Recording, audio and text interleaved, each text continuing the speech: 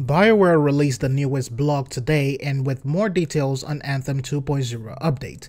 The blog goes over skills and the new systems for Anthem. They started with the Javelin gameplay and the builds, and I will give you a step-by-step breakdown on what to expect and how these things work.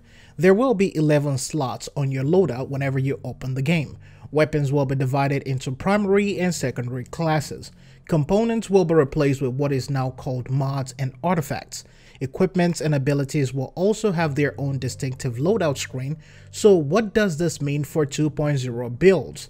Well, this time you will be able to unlock abilities instead of collecting the abilities themselves, but you can now modify specific abilities with specific mods.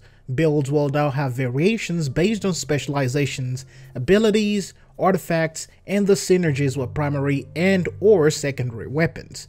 Inscriptions will exist to a certain extent to boost your builds, but will no longer be the thing that you will rely on, so no need to keep on chasing certain weapons and trying to find the perfect roll. So you don't have to keep on looking for weapons that have that cooldown and all that type of stuff. So now let's talk about skill trees. Each time you level up in the game, you are rewarded with a skill point like you do in most games. These skill points will be used to unlock passive and active abilities and specialization nodes.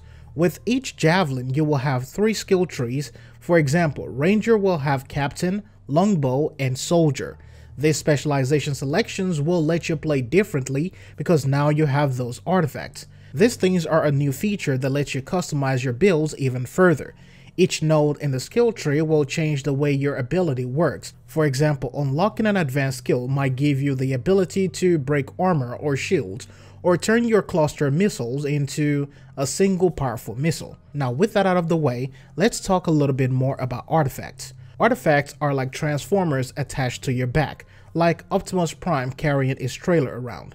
These artifacts can transform into different things based on whichever artifacts you have and the mods and the modification that they have in them. And of course, their abilities also vary based on the level of the artifact themselves. So you're going to have your common, your rare, your uncommon, your epic, and all that kind of stuff. And all this is meant to change or evolve the way you play in Anthem. And based on what I've seen so far, this is a really great thing for the game. When the game launches with the 2.0 update, it's going to feel like something different, something special, more like the beginning of a redemption arc for the game.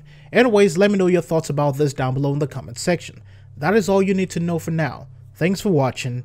I'll see you in the next one.